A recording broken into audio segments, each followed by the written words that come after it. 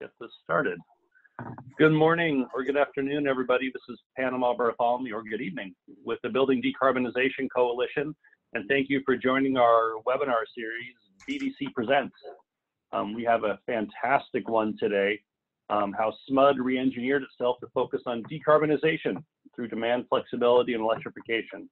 And we're so excited that you are able to take a break from your family and join us on this, and giving you guys an excuse for at least an hour to think about something else besides childcare. So thank you for joining us on the call today.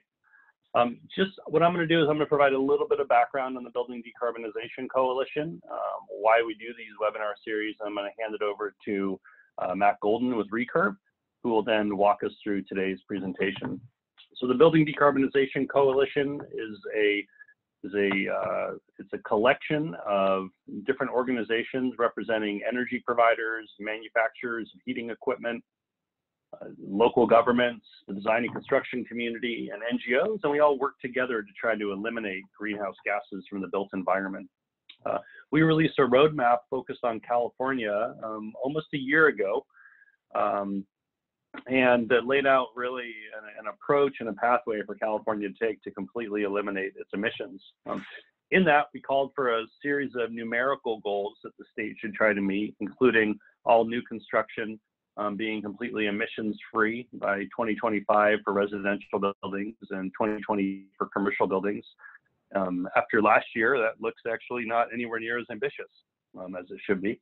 And then on retrofits, getting us so that our existing building stock by 2045 is completely emissions-free.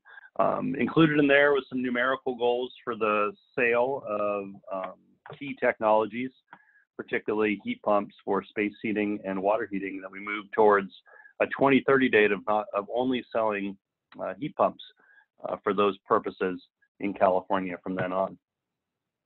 Following those numerical goals, we also had a series of more philosophical goals, goals that we know had to be met if we're going to be able to achieve our numerical goals.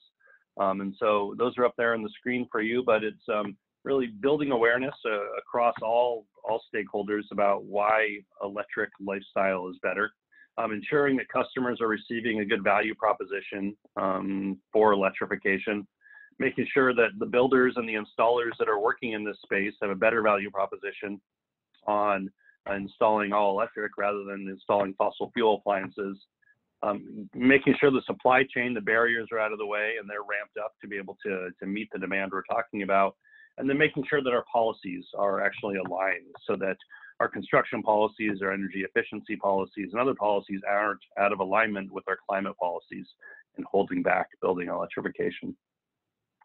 So really, these webinar series are about this first goal, is how do we build awareness? And so once a month, sometimes twice a month. With the coronavirus, we're looking at maybe more than twice a month, having these webinars where we can bring in really the luminaries in the field, the best thinkers, the best doers, the most engaging speakers to talk about what are some of the biggest topics and most cutting edge topics of their time. We do product releases on here. We have philosophy on here. We have hardcore design on here. And so love to have you come back for future webinars to hear from some of these top thinkers and doers in the field. So the way that we're going to run this today is I'm going to hand it over to Matt. We had over 250 organizations register for this webinar. So we're going to keep you all on mute. So if you could please, if you have a question, use the chat feature, chat at everyone, and ask your question, and then Matt will take breaks periodically through the presentation and answer those questions. We'll read them to him and he'll answer those questions. We'll finish it up with a little bit of time for questions and answers at the end, and that's how we'll run it. So thank you so much for joining the webinar today, and we're glad to have you on here, and I'm going to hand it over to Matt Golden now to walk us through the presentation. Matt, you should be ready to share. All right, sounds good. Let me get this underway. Appreciate everybody getting on today. We're up over 100 people, which is an awfully good start.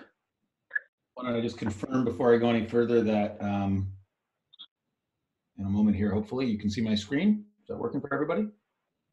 It's working for everybody, and we are recording. Fabulous. All right.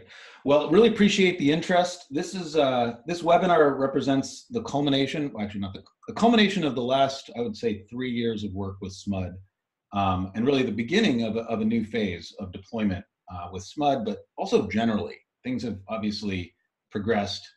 Panama, when we were talking about the Building Decarbonization Coalition and electrification just a few years ago, I have to admit it seemed a little bit more prospective than it has become rather quickly, and that's awesome. So the work that we've done with SMUD has really been important from a Recurve standpoint, but I think also in helping shape some of the ways SMUD's thinking about their new carbon goals, and also the relationship between electrification and energy efficiency and grid needs, and of course, real decarbonization where it counts kind of in real terms. So we're really, very thankful to have had the opportunity to work with SMUD and get access to some data on what the real impacts look like. That has been super exciting for us to get to learn about, and I think similarly really exciting to work with folks like Scott and Margaret, who will introduce shortly on the SMUD side as well, who really helped us progress and learn quite a bit about what the real impacts are and how to really think about holistic, systemic decarbonization. And thanks to, generally, we're excited, and thankfully SMUD is very willing to share a lot of these learnings broadly, because some of the data we've been able to accumulate doesn't exist in a lot of places yet. So it's hopefully something that can help everybody think about kind of holistic system-based strategies. So Scott Blunk will take kind of the first section, talking a little bit about SMUD's transition to decarb goals, and how they're thinking about electrification as a key part of that, or maybe the key part of that. And then myself and Adam Shearer will introduce as well, can talk a little bit more detail about some of the data that we've generated at SMUD and how it's being utilized. So by way of just introduction, and I think as Panama said, things are going quickly. There is no chance that a year or a year and a half ago, I would have predicted that 60% of all customers of utilities in America are buying from a utility with a decarb goal, or that we would see, in fact, frankly, some new zero carbon goals happened in the last week. And I think this 35% is probably low now. So it's a constant battle to keep our PowerPoint up to date, which is awesome. But it's really great to see that, this move towards a focus on GHGs, which is for many of us what it's always been about, has become really top of mind, and is actually driving obviously the electrification discussion forward, but really across the board, a change in utility business model that is both exciting, but also something we have to look at very carefully and understand, because it really does have many implications. We need stable utilities that remain in business while we decarbonize, and that's kind of the key point here. So Scott, are you just want to say hello before I hand it off to you? Are you able to unmute?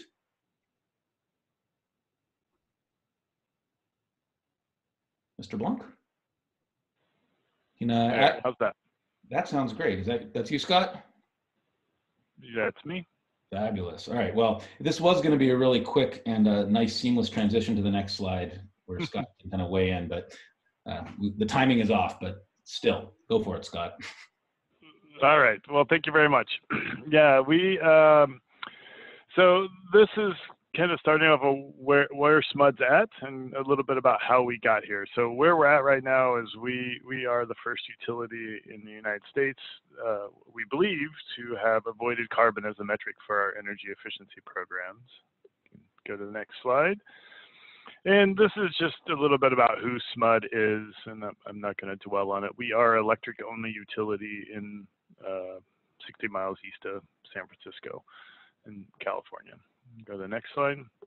And there's really kind of the 3 steps to getting to this metric. Is the first thing we did was we made a decision to claim electrification savings or gas savings as energy efficiency, specifically as electrical efficiency, or saving kilowatt hours. And we did that on a carbon basis. After that, and so we started claiming those savings as to meet our energy efficiency goals. After that, the board set, the organization who's run by a board has set the IRP goal of a zero net carbon by 2045. Or 2040, sorry. And then now we have the board in January set a metric for all our programs to be measured in carbon. The next slide. So kind of just a slide on those 3 steps, or at least the first 2 steps. This claiming kilowatt hour savings through gas reduction. The first, we use a carbon equivalence to convert therms to kilowatt hours, and what that is kind of what's the carbon intensity of our electricity, and the carbon intensity of gas, and how you convert those two. Today, that is at 24 kilowatt hours per therm, and that's specific to SMUD and our generation, and it will change every year. So today's 24, the slide shows 19.8. That was back a couple of years ago. And then as it increases, once we get to like 90% RPS, that would be something like 138 kilowatt hours per therm. This, in comparison to if you just did the engineering math, it'd be about 29. So that's where we're at. The next slide will show. This is the SMUD's, or this is the SMUD's IRP goal. And go ahead and hit or move forward. Yeah. So what this is saying is that we are going to hit a net zero carbon goal by 2040. This assumes there's going to be some carbon emissions from our electricity still by 2040.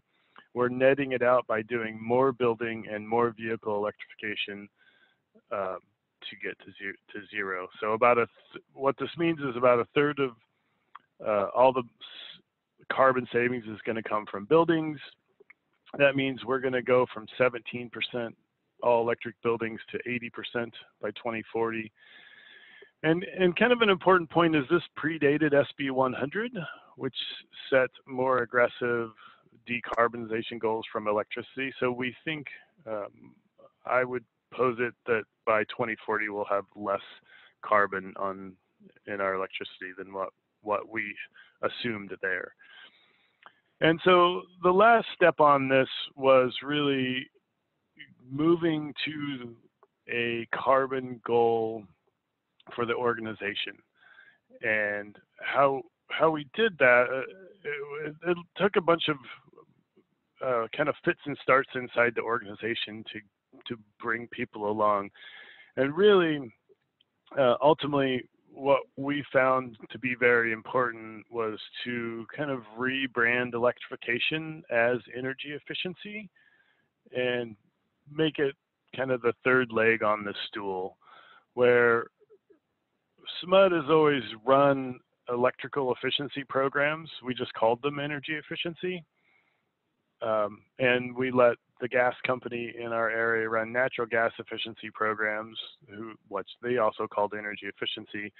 And we really felt that electrification efficiency is really what the CPUC was talking about when they rewrote the three-prong test. They were really talking about electrification efficiency and really brought electrification into the fold of energy efficiency. And that's really important because of really the next slide. Oh, I guess I changed order of the slide, but here, let's go to the next slide real quick, and we'll go back. Because this slide scared a lot of energy efficiency people, or maybe it didn't, but I got the feeling that a lot of people were worried that electrification was going to take over energy efficiency. And that's kind of what this slide shows, that most of the carbon savings is going to be coming from electrification and not from energy efficiency. Energy efficiency is really the blue here. And really, we want to bring along those people who've been working on energy efficiency for years, and I'm one of them. They have the experience. What we're really doing is bringing more money to their budgets, and we wanted them to kind of see it in that light, that we're bringing money to their budgets, and it is just a piece of energy efficiency. And go ahead and advance, Matt. I guess go back. Sorry, not seamless. So we really kind of rebranded electrification as energy efficiency. We tried to rebrand electrification as energy efficiency, and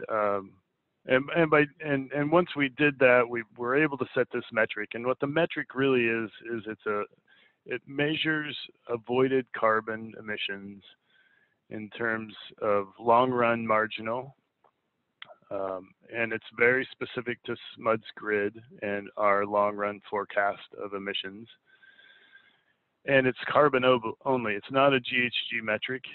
It only measures carbon. So it ignores refrigerants, and it ignores methane emissions, are the kind of the two big ones that are not here. This is really about avoided carbon.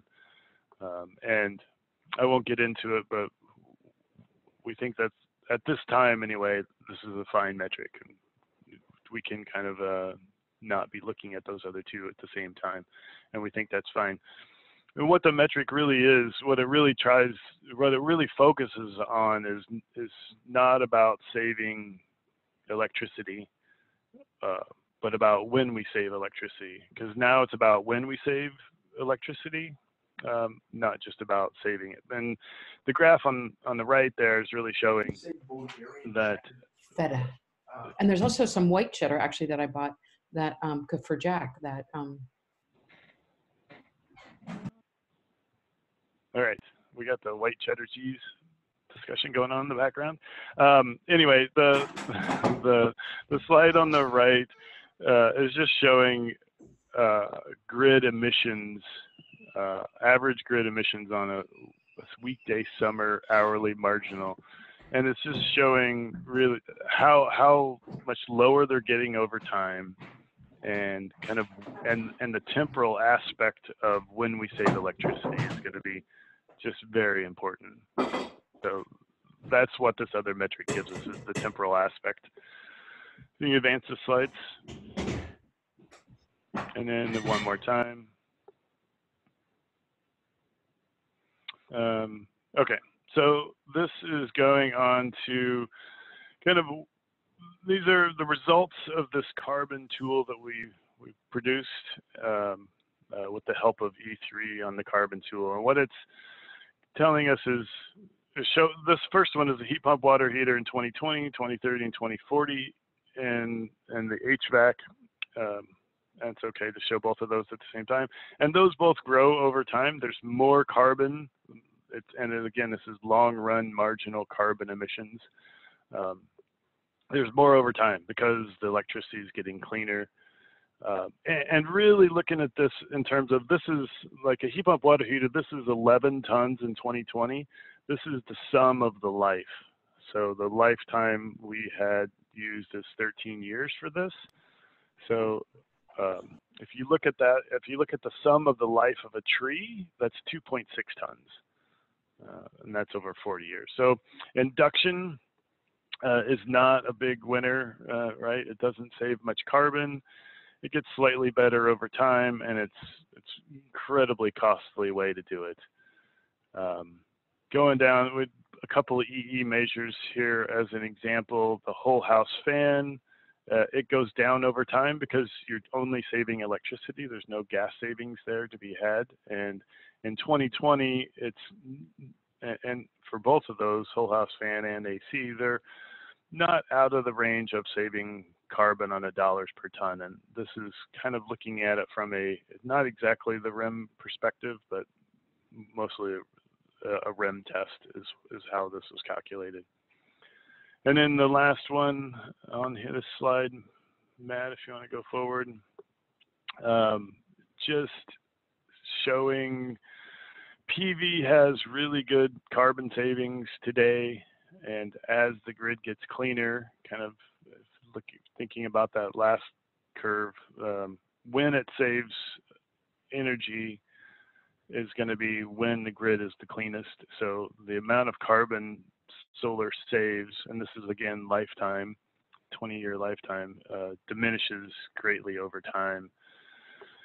Yeah, so just putting them in perspective, it's better to, in a carbon sense anyway, it would be more useful to change out your water heater to a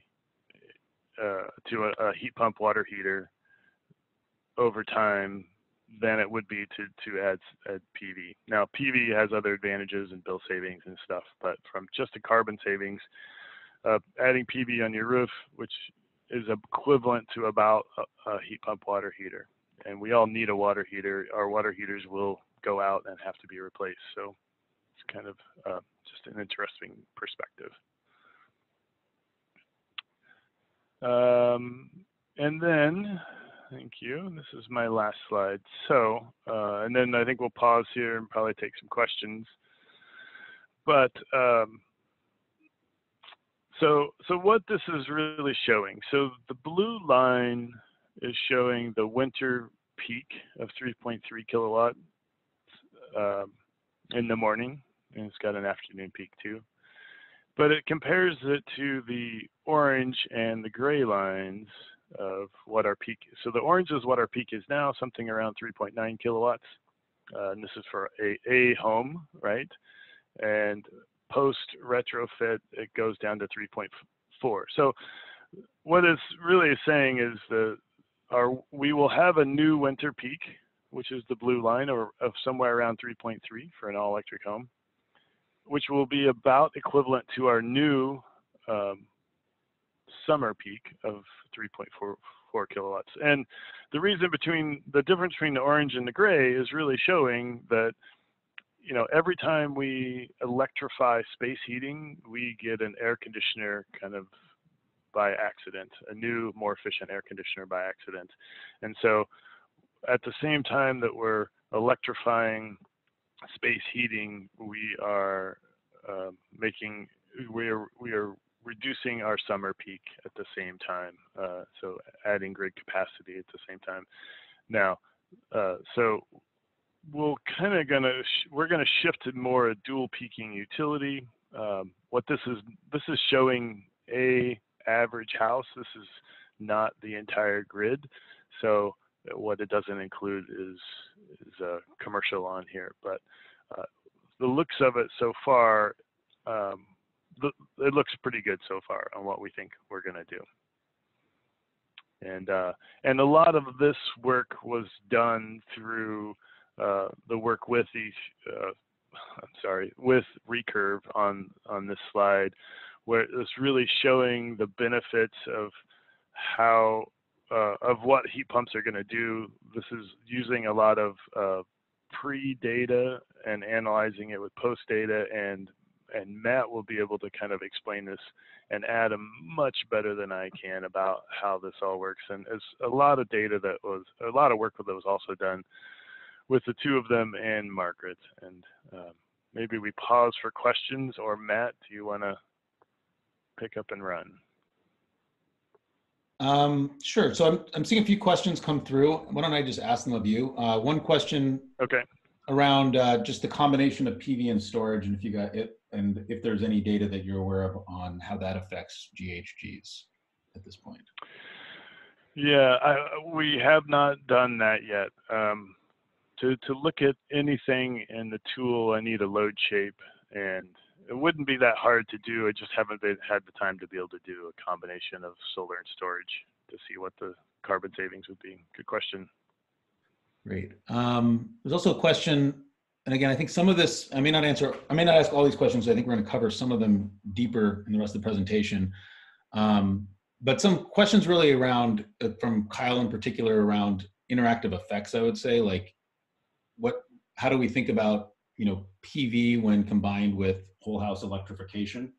And again, I think we can cover some of that going forward as well, but how do these different measures interact when you do them in the same place at the same time? Well, our peak right now, obviously, solar works with electrification well, and vice versa, right? Because you're generating your own electrons. But really, the issue, if you look at even these two peaks, the winter peak is before the sun comes up, and the summer peak is when the sun's setting. So, although the summer peak is going to be coincident with your PV system, so it's going to help on the summer peak for sure. But the difference is going to be storage, right? So solar on itself, on its own, isn't really going to help on this daily look. But then there's also the annual. And I don't know, I'll leave it at that, and we can follow up offline. Yeah, absolutely. So I'm going to pick it up from here. There's lots of good questions. I think we're going to cover a lot of these aspects of many of these questions. So I'm going to keep moving. So first of all, I just want to take a pause. Margaret Sheridan's on the call. She's not presenting today, but she actually just retired, but has been doing a lot of this work for us. So with us through the years, both working with Recurve and the SMUD team to get the data necessary to do the analysis you're about to see. But we just wanted to do a call out because, like, frankly, the work we do only happens when we have great customers who are engaged.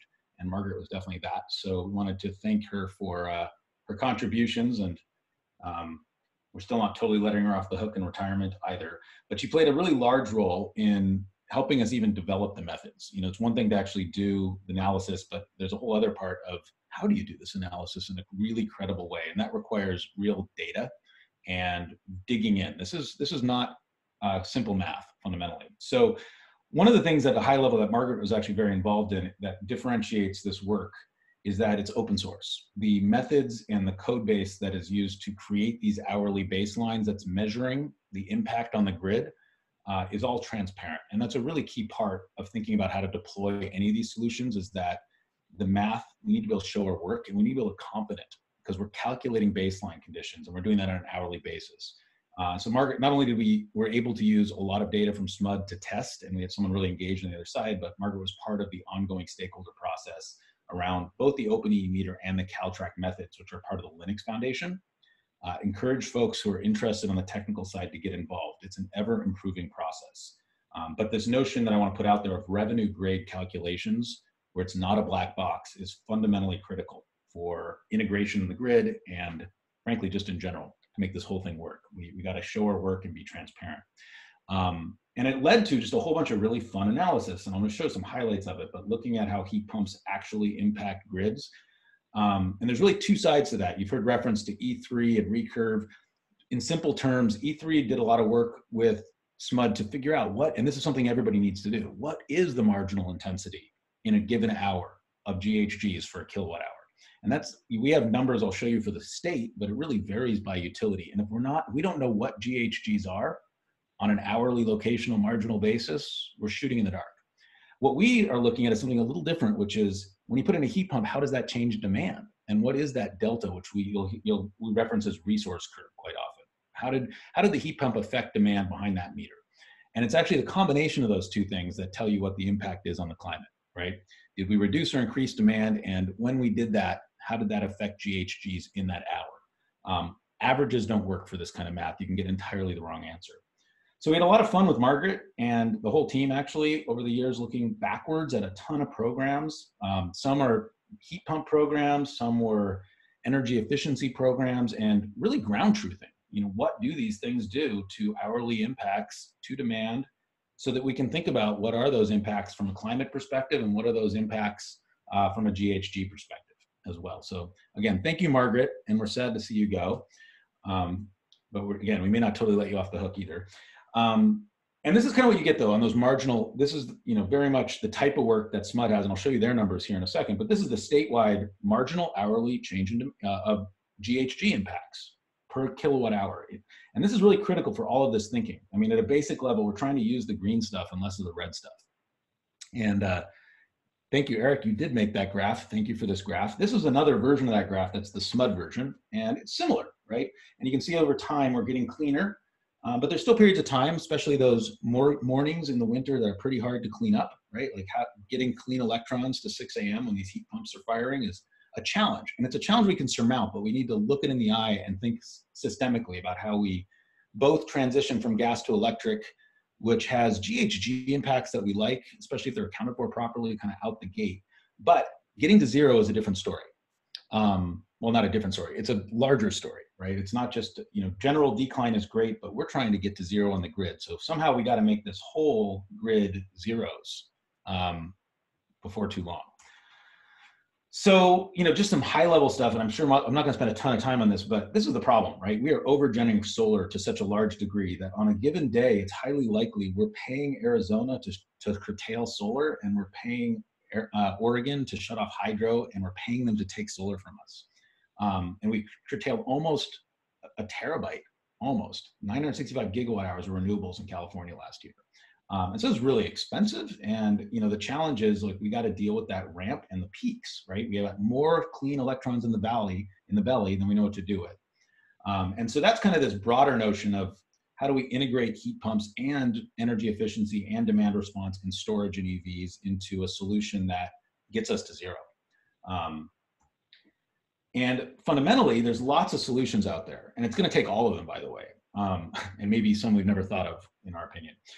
But there's a lot of grid side solutions, but then when you do the math, you find that you just can't find enough flexibility at a cost that makes any sense, but even available on just the grid side alone. So the thing that we're really focused on, and we've been working on with SMUD and in general, is how do we think in a unified way around bringing flexibility behind meters to the table in a unified field theory that actually makes sense. How do utilities take advantage of behind the meter flexibility in whatever form it comes, whether that's a heat pump or an insulated attic or a smart thermostat or a car charging in the garage, solar plus storage, you name it. But how do we harness that ability to shift, shape, and balance to benefit customers so they'll buy it, because you gotta solve for the customer, but also co-benefit the grid and climate.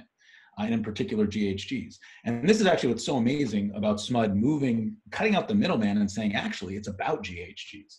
Because one thing we all need to remember is that utility avoided costs and rates aren't really aligned with GHGs. We have this night problem, right? Nights are cheap, but they're actually full of GHGs. So in general, if we're trying to get to zero, which I think that's what we're doing here, let's focus on the metric that really matters and value it properly. Because it's one of the challenges we have is that GHGs aren't valuable enough on our grid when you do the math, right? So it doesn't drive necessarily the behavior that we're looking for writ large.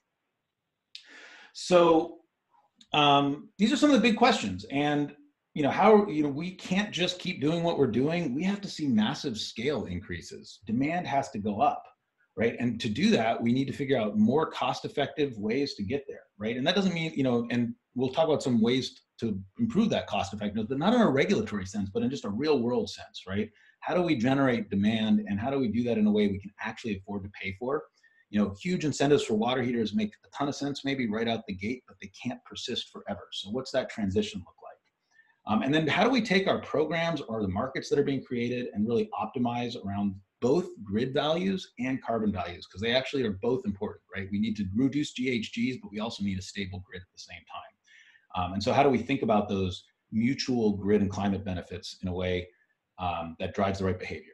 So I'm going to hand this over now to go through some of the more detailed data that we have. Again, thanks to the work we did with SMUD on specifically what we're seeing in heat pumps. I'm going to let Adam Shearer give out that information. He did a lot of the work on it. Some of you, or many of you, may know Adam. He brings a pretty interesting set of experiences to the table. At PG&E, where he was prior to Recurve, he was on the evaluation team and the policy team, and he ran residential programs. So he kind of has all sides of this equation. But with that, hopefully, Adam, you have your mute off, and I'll turn it over to you to talk about the kind of the approach and also what we found. Thanks, Matt. Can folks hear me okay? Sounds fine to me. Okay, great. So Scott did a great job laying out how SMUD is transitioning to greenhouse gas as the corresponding metric for their residential and demand side portfolio in general. And the question that we're really trying to answer is helping connect the dots between this GHG forecast that they now have, which is a really unique thing and a wonderful thing to have at the utility side, to the actual meter-based impacts of electrification. And they have a very unique data set that was available to us where this is kind of a researcher's dream.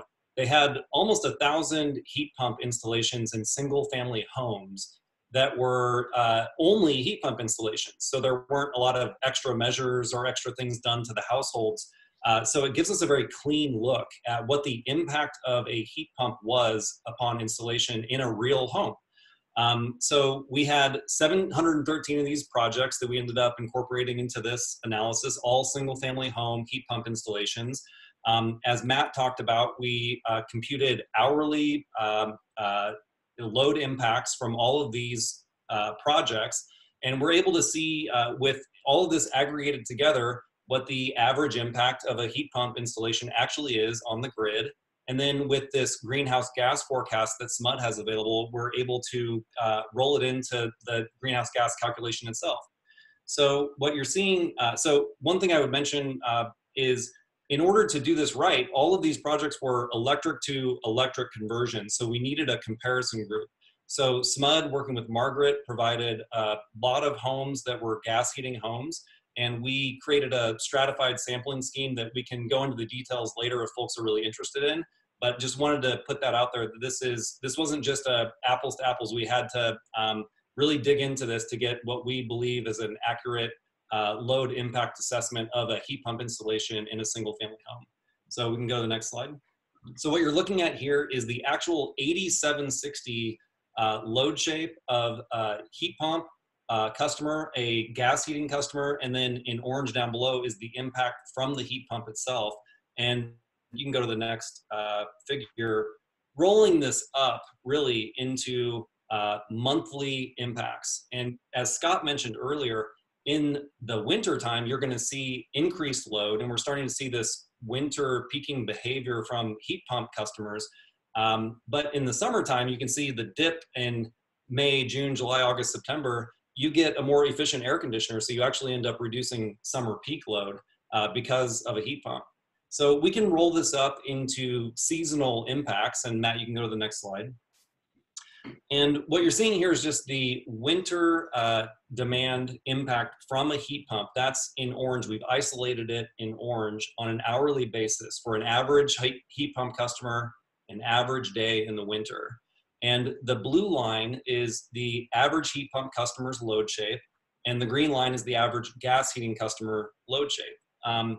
And there are a few things I'd point out here that are pretty commonsensical, but it's nice to see and to actually have this information available to us because these, again, are real world installations.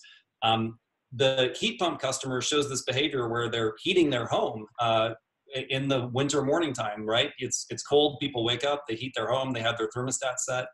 And then when the sun comes up in the middle of the day, you start to see this decrease and you see this dip, and it's almost like a duck curve flipped horizontally. And then in the evening, you see this peak. And the orange is the impact from the heat pump in an isolated way. You can see that it actually would basically double the winter morning load from what a gas heating customer would have. So the summertime is an entirely different story. Now the heat pump is acting as a more efficient air conditioning system. And so now the gas heating customer is using more, especially during the midday hours and the early evening hours. And the heat pump is a more efficient air conditioning system. So you see the orange curve now, it goes below zero. So you're saving energy because of the heat pump. And then, of course, the name of the game here is to roll all of this into an 8760 greenhouse gas analysis. And so what we're not showing here is the impact from actually removing the furnace, because that's where the biggest bang for your GHG dollar is going to be. I think average furnace in SMUD territory probably is around 1.5 tons per year of GHG. But what we're showing here is just the impact on the electric grid and how it's going to change over time. So in 2020, what you see is, if you go back one, Matt, sorry, across the horizontal of this graph are just the months of the year, January, February through December, and then going down, you see the hours of the day. And that winter morning peak that we're seeing is there in red in January, February in the morning hours, but you see that dark green section is really the summer peak period. That's where the impact of the heat pump itself on the electric grid alone is really saving a lot of carbon. But overall in 2020, you add a heat pump, it adds about half of a ton of GHG to the electric grid. Of course, you're getting that 1.5 tons removed from the furnace. But then as we go over time, we really see why electrification is a key decarbonization strategy. So 2025, we're starting to get greener. 2030, we're much greener. 2035, now we're actually saving GHG on the electric grid by itself from a heat pump installation. And then finally in 2040, we see increased savings from GHG from the heat pump alone. So I'll stop there, and we can either answer any questions, or Matt, if you wanted to cover these next few slides. Well, I think I did want to pause here to try to answer them. There's a lot of great questions here, so I'm trying to sort through how best to handle them without diving down any rabbit holes. But just to sum things up a little bit, our opinion in looking at this data is that without a doubt, electrification is a key GHG strategy, but it's not a silver bullet, and that's not a negative on electrification. But we do need to we need to think about the integration of heat pumps, for HVAC, as well as other end uses like hot water heating, which can frankly be a lot more flexible, as I think everybody knows, with other traditional, things like energy efficiency. So it's really it's not one or the other. It's how you integrate these solutions to achieve really a flattening of the load shape and an overall reduction in GHGs on the grid. And one way to think about that is, as we create a new load shape, right, and we are driving, an increase in electric consumption for heating, right, and that will be a benefit overall. And heat pumps can do that efficiently from a conversion standpoint, from a conversion of electricity to heat. But one just kind of key metric is, every additional R value of insulation that we put in the attic, or those ducts that we seal with that HVAC system that we're installing with that heat pump, when it comes to actually getting to zero on the grid, again, those morning hours are challenging and expensive to decarbonize. So, while there's direct GHG savings, which we can quantify, there's also grid avoided cost values that can be, in some cases, much more valuable than the straight GHGs, especially with how we're valuing GHGs today. So thinking about insulating an attic, every kilowatt hour we shave at 6 in the morning is likely avoiding some future kW of renewables or solar that we have to install, optimized for winter production, and potentially 12 hours of battery storage. So, as we put in these heat pumps and think about designing programs that get us to zero, it's really not a dichotomy. It's not efficiency or electrification. It's really, how do we integrate this stuff? And then also with storage and, strategies around getting our EVs to charge in beneficial ways and everything else we're doing. And so we really do think that SMUD is on the right track. One of the very first things we have to do across the board is cut out the middleman. Again, one of the big concerns I think we and I have personally is when I look at the avoided cost stack in California, but across the globe, but GHGs aren't worth enough. We haven't made them worth enough. And so, honestly, it becomes not chasing real GHG reductions for the marketplace and the customer. Doesn't make as much sense as it should, because we're not putting enough value on it currently. And the other piece is that if we're going to build programs and focus on decarbonization, we have to make sure that we're measuring it correctly. And that means average kWh reductions and average intensity of the grid in GHGs can send you in totally the wrong direction. A simple example of this that we've written about previously is based on when savings happen, a megawatt hour in California of demand reduction coming from a residential HVAC retrofit versus a commercial lighting program generates currently 65% more GHG reductions coming from that residential efficiency, which has everything to do with when those savings happen. So it's really critical that we kind of move away from thinking kind of on averages about cost effectiveness and really specifically measure and focus on the outcomes that we want. And then I'll talk a little bit more about this, but we also have to move to actually focusing on where our impact is going to be the largest. Not treating everybody equally on an average, but focusing on where the highest potential is in the market. Who are the customers that are going to benefit the most from an HVAC system retrofit, or can actually put in a storage system with their solar array, or will have good outcomes with a heat pump, because the metrics fundamentally change. I'm going to go ahead and try to work through some of these questions.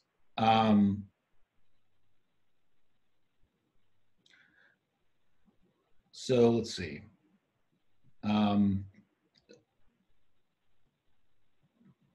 It so seems here, like I'll take one real quick. Yeah, go ahead. Thank you. As you read a few, I'll take one. They ask about about managing water heaters. So that's, you know, controlling when they're operating and when they're consuming electricity. We have programs that do that. We have controllable heat pump water heater programs running now that have 40 or so water heaters in our territory that we're managing and we're controlling. However, the tool and the carbon savings does not account for that. We haven't factored that in to the tool yet. So yes, water heaters should save a little more, and same thing for space heaters. But we're not managing heating and cooling at this time, other than through time of use rates, which are time of use rates alone. The first summer, there was about a 3% reduction in peak that we found, and that was about 13,000 tons of carbon that was saved from just the implementation of time of use rates. And that was just the first summer, but that's one of them. Matt, you want to take the next one? Yeah, I'm seeing a few questions just around the accounting and kind of reflecting on your earlier discussion also just around the metric. That right now this is looking at carbon from combustion, for example, on the gas side, and it's a fairly direct measurement. I think there's a longer conversation in that we, over time, can definitely look at accounting more fully for life cycle carbon effects that are occurring, for things like methane leakage. I think you got to start with something nice and quantitative, but by all means, you know, this can just get more refined and express more fully those values over time. But it's a bit of a quantum leap to get where we are right now, we feel like. And there is some aspect of like, keep it simple, stupid on the outset. And this is not exactly simple either, but yeah, I think there's acknowledgement across the board that this accounting process for GHGs can get more and more refined. And once you have that structure in place where you're doing it on a marginal hourly basis, then that can just be updated as we get better at accounting for it properly. Margaret asked a good question here around taking into account refrigerant, GHG, and I think that that's something that we haven't yet done, but it's something that we all should be paying attention to, because I don't know if folks saw a recent analysis that talked about the short-term ways that we can all have an impact on climate change, and refrigerant charged GHG and like hydrocarbons and things like that can be much more potent greenhouse gases. So these are things that over time we should be working into these analyses. That sounds great. I'm going to take, there's a message from Peter just about thinking about averages versus targeting. And I think that I'll use that as there's a little next series of slides. This is totally applicable to thinking about identifying heat pump customers as well. But we're taking a little bit of a tangent and focus on just more complete data sets we have in residential HVAC efficiency and commercial programs. But one thing I want to just preface, when we use the words targeting, it sounds exclusive. What we're really talking about is identifying customers that will benefit the most from what we're giving them at the end of the day. It's not taking people out of the equation. It's saying, if you're not going to benefit from an HVAC retrofit, maybe you would benefit more from a new appliances or lighting or something else. And so one of the fundamental issues that we have, and this is really fundamental to our ability to scale, right, is that if we're going to decarbonize and electrify, we need to increase everything dramatically. We're just so much too small across the board, and I think we all know that. You know, we're on an express train to zero carbon, and we got to get moving. And so, just to understand the problem with kind of this average approach that we've been taking, and I'll get to the solution next, I promise. But when we deem results in advance, when we say, you know, what is the average impact of a heat pump or the average impact of an HVAC system or a smart thermostat, there's a challenge there, because in many cases that average, you know, it's really, we're selling to early adopters and the laggards at the same time, and that average is not that cost effective to the customer or the grid. So the customers on average, you know, you see pretty low in many cases impacts to bills. And on average, in many cases, we're not cost effective, because we've been focused on, you know, again, because we deem these results in advance, the incentive for everybody in the market is to get as many customers as possible, not to optimize around best outcomes. So in California in particular, but really in many states across the country now, we have this opportunity in the form of what's called normalized metered energy consumption, at least in the California market, to say, actually, we want to move from deemed averages in advance and instead focus on results at the meter that actually occur that we can measure. These revenue grade calculations of energy savings, but more importantly, time and locational values. And the advantage of targeting highest potential, and I'll show you some actual examples of this, is that you get customers that have drastically more benefits. And I'll show you some, like potentially 2 or 3 times more bill and reduction benefits, and something looking similar and sometimes even greater on the GHG and grid impacts. Because when we say targeting and identifying high potential, we're looking for those customers that actually have an HVAC problem, right? That will, again, they'll see personal benefits, but they'll also, the grid benefits will go through the roof. And so from a scale standpoint, as we're launching a product, we got to find the early adopters that actually want our product. And when we do that, we get these remarkably better outcomes at lower prices. So this is actually this is real data collected from the home performance program that SMUD's been running. So this is residential, this is not heat pumps, this is, well, some of these are heat pumps actually, but this is HVAC and Shell primarily. And so the program, and this looks very similar to other programs across the board, is saving about 1,000 kilowatt hours, just under, per customer, with about 9% savings. This on the left, this red line represents when those savings occurred on the electric side during the summer months, right? So you can see what's interesting is like these peaks in residential tend to be very coincidental with the duck, if that makes sense. So we're saving the most in the summer during that ramp period, which makes it pretty darn valuable. 15% during that peak KW, actually, 15% kWh reductions during those peak hours. In terms of finding high potential, this is where the opportunity is, right? So if we look at that and we realize actually what we've been doing is just trying to sell HVAC because that's how everybody's rewarded. But if instead we step back and say, who are the customers that actually benefit the most? And we identify and target them. And in this case, we're looking for the customers that are using, this is the 25% essentially of customers using the most air conditioning during that ramp window, the system peak, which is when it's most valuable to SMUD on an avoided cost basis, and that's where most of the GHGs are. We can double those customer savings. So in this subset of those customers, they're seeing 2x the average. They're seeing 3x the savings during the peak and getting much deeper savings at the same time. So these are customers that we're solving real problems for, cash flow, and are much more valuable to the grid. So we can afford to incentivize them at a higher rate and drive more demand. And then on an avoided cost basis, this is the average program itself. They're saving for the life cycle of a customer $2,300 in avoided cost value across GHGs, capacity, T&D, energy, losses, etc. So this is what these customers are actually worth across their useful life to SMUD on average. And again, that top quarter of the customer base, which is a huge segment of the population, who we know, and we know who these people are in advance, have a much bigger impact, right? So those customers are worth more, basically double to PG&E, or to SMUD in this case, sorry, the average customer.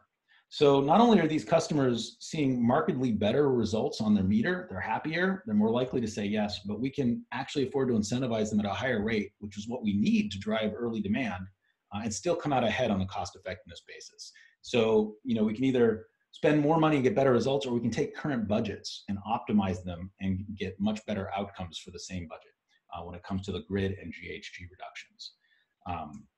It's also useful across categories. This is, again, a commercial program, same type of trend, right? So we have the baseline on the left. So this is how these commercial customers used energy. And on the right, we have what we call resource curve. So this is how they saved energy. So left is usage, right is savings from the intervention in this program, the CES program. So when we target the 40% of customers, right, that have the load shape usage, where they're actually the ones using energy during that peak window that we care the most about, because that's where the GHGs are, the avoided cost, we're getting a lot more savings in that peak window. These customers not only are saving more themselves, but they're worth a lot more.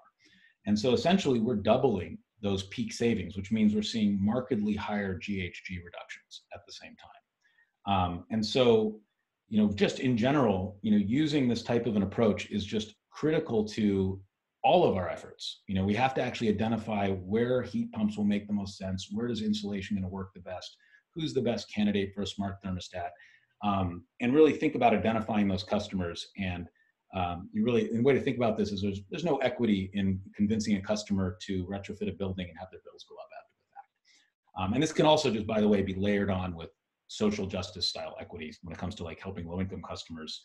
It's really a different part of the equation, but there's a fundamental that if we're going to use ratepayer money to try to decarbonize, we need to use it as wisely as possible to achieve the best possible results. And when we do that, you know, we get programs that are much more cost effective, which means we can invest more in them, get better outcomes, and we can scale.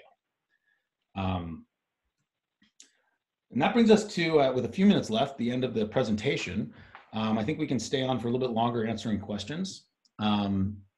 I've been actually talking here, so I'll leave it to Scott and Adam if anything is spooling by on the question and answers. We can also take, I think, some of these offline if we don't get to all of them right now. But did you guys see anything that you'd want to comment on go by?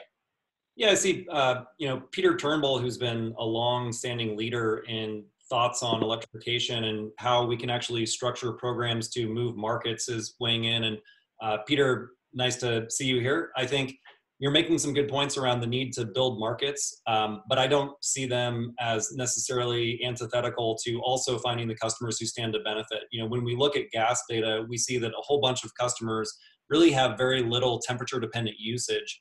If you're installing a heat pump for replacement of a space heating system, those customers probably aren't going to benefit. It's not a good investment for them. So I think what helps build markets is not only getting contractors trained, getting programs up and running, but it's also finding the customers who actually will benefit and getting that word of mouth and making things cost effective for the utility. That's where we've failed in the past. That's the opportunity now. Yeah, and you're talking to folks that love programs, by the way. This is going to apply to programs and it equally applies to markets. Yeah, and today, this is Scott with SMUD, and today, you know, we're offering our programs across the board for everyone, but being able to target means, that the customers, you know, if we can get more from this targeted population that are going to save more and receive more benefits, they're going to be better advocates for electrification as well, right? We're going to get those results. They're going to help propel the movement, as opposed to if we do it the other way and there's, you know, maybe they receive comfort and safety and health benefits, but their bills don't go down. It's a different message. So I think it's a way that we can help propel the movement by focusing our marketing on a certain group of people. But also it's a way for us to hit our carbon goal by spending less money, hopefully, in the short term. So we can both propel the movement and reduce our budgets. That's exactly right. I want to just make clear, when we talk about equity, it's a bit of a confusing term because there's really two primary types. So ratepayer equity on one hand is spending our joint money wisely to get a resource impact and GHG reductions. The other form of equally important equity is social equity, you know, helping low-income customers, and these can totally coexist. You know, but we do need to acknowledge that, you know, if we're trying to get the least cost GHGs, that sends us in one direction. And then by all means, you know, as we have goals to help low-income customers, and that's super valuable, we can layer that on top and, you know, make a decision to pay more to help low-income customers, and that's great too. These are not exclusive concepts, but in both cases, we want to make sure we're maximizing the impact that we're having.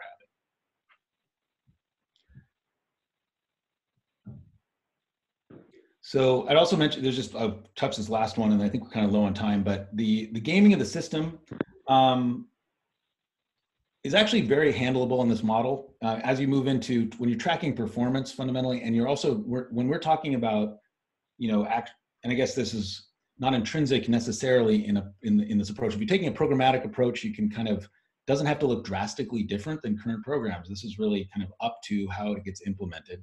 In a market-based approach, which I think Eli is referring to in his comment, where it's pay for performance, you know, the payment structures that we're seeing in pay for performance programs are not direct to customer, because we want to align the incentives. We want the market participants developing products to also benefit in the same way as their customers, so they have the same incentive structure. And so, you know, there's not a lot of incentive for customers to game. And ultimately, we have so much data, it's actually, compared to traditional programs in any frame, it's very hard to game this sort of system without leaving fingerprints. And so we don't see that as a very large issue at all, and actually quite a bit less gameability than traditional programs where there's no real data. With that, I think we are at the hour. I don't know, but before we close out here, if there's any last words from either of our participants or also from Panama, if you wanted to close things up. And we can also take a look at these questions coming in and potentially answer some of them in written form or direct, because we know many of you, if that helps after the fact. Just one quick last thought for me, and that's to say thank you to SMUD and to Margaret again, because I think having these kinds of data available are things that we can all learn from, and oftentimes they're not shared widely, and SMUD has been willing to do that with us here, and I think it's going to benefit everybody. So thank you, Scott. Thank you, SMUD, for that opportunity.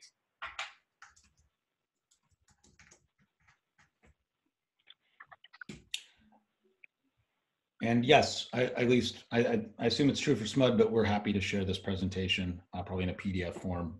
And I think the recording will be out there as well. Hannah, any last words? And we'll let people get back to their day. Oh, you actually get Ashley instead of Panama now, but I wanted to jump in and thank both SMUD and Recurve for your time today. This has been great. Excellent. All right, well, thank you for putting it on, Ashley, Panama, the Decarb Coalition, and everybody who stuck with us. Thanks, guys. Have a good day. Sorry for missing your email there, Scott. Thanks, everybody. Thank you.